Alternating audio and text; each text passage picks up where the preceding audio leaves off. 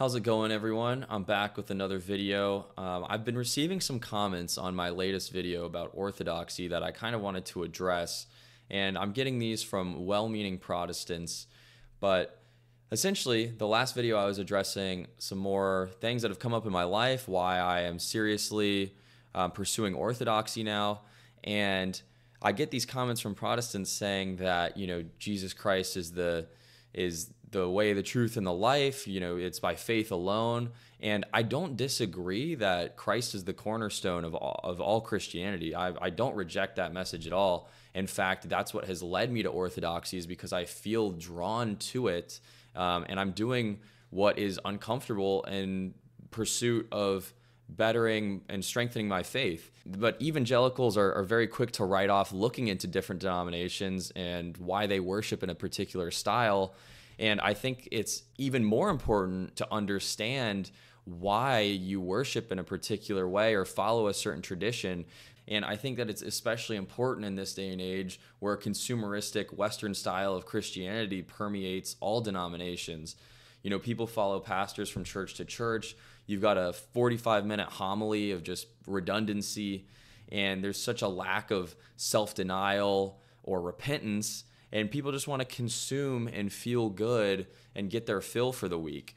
And when you talk to a Protestant and they're quick to deter you to a new conversation of, it's only about faith in Jesus Christ and that's it, that's how you wind up at a church that's led by heretics, where, people aren't repenting, sacraments aren't practiced, etc.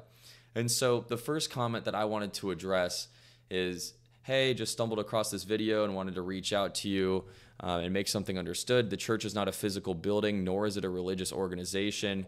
He goes on to quote some scripture, and in the middle here he says, there's absolutely nothing you can do on your own volition, no matter how well-mannered or intended, that you can to save yourself. This includes joining a religious organization. There's only one way to be saved, one way to receive everlasting life, and it's not through a church building, period.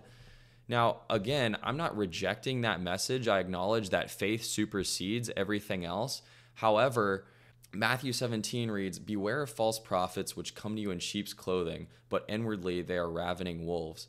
How are you able to discern of the, 300 Protestant denominations where you're going to attend church if you're not willing to understand the why and the reasoning behind why you follow a particular tradition?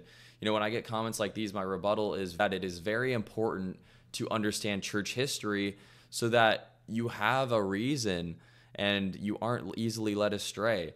Learning about your faith goes beyond just scripture alone. Keep in mind that the early church is what assembled the Bible. So having an understanding of church tradition and history will help you narrow down which denomination you live your faith out in.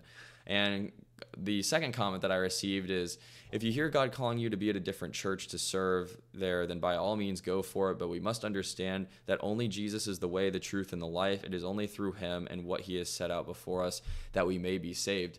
And George 88851 had a great response. He said, "And Christ is found in the fullness of the one church, which is the body of Christ. That's why we as Christians confess one body, one Lord, and one baptism. Do not separate Christ from his holy church. This is a modern liberal way of thinking, not found in the fathers, the apostles, or in the gospels."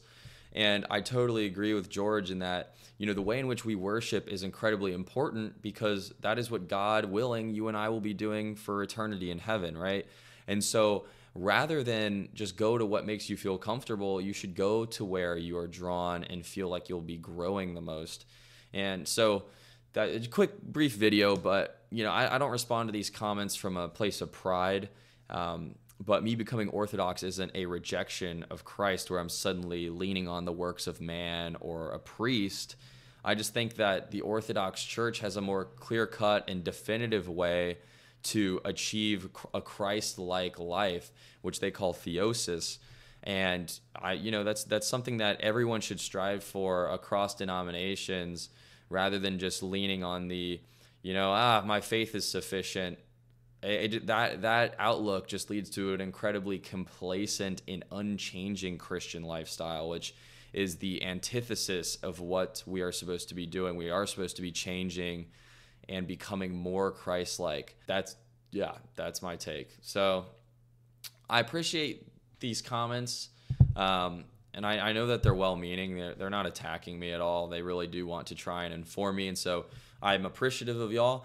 But in the same way that I once felt that way towards liturgical formats, I think it would be great for you guys to attend an Orthodox service with an open mind and see what you think, and give it a few services and just approach it with an open mind. I think that you'll find that there is a degree of reverence that you will never find in a Protestant church, that you will only find in Eastern Orthodoxy. And with that, in the name of the Father, the Son, and the Holy Spirit, from now and ever into the ages of ages, I thank y'all for tuning in. And yeah, last little note here. I noticed that my Orthodoxy videos have been taking off in comparison to the other content on my channel, and I don't want to get caught up in churning out stuff relating to Orthodoxy so that I can get views. I don't want this to go to my head or become something that I'm chasing for monetary reasons.